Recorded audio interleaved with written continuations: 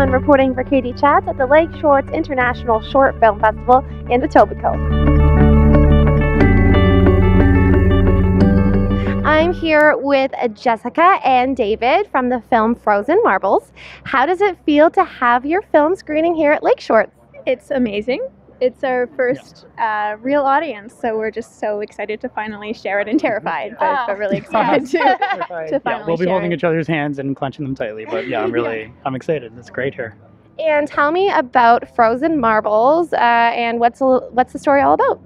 It's a story about two sisters who have an annual tradition of coming together and helping themselves through the anniversary of a tragedy in their lives, so they kind of keep each other awake all night to get through it. And on this particular night, some old, deep-seated conflicts come to the surface, and it's about how people deal with grief differently in their own way, and even in response to the same tragedy, how everyone processes that differently, and and also the expectations that you have within a family and how people are going to treat that kind of a situation, and you just always hope for the best, and that doesn't always work out.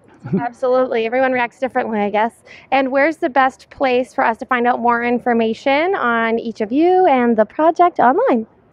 I have a website, officialjessicarose.com. Right. There's also a Facebook page for Frozen Marbles, so you can follow us there, and on Twitter. Yeah.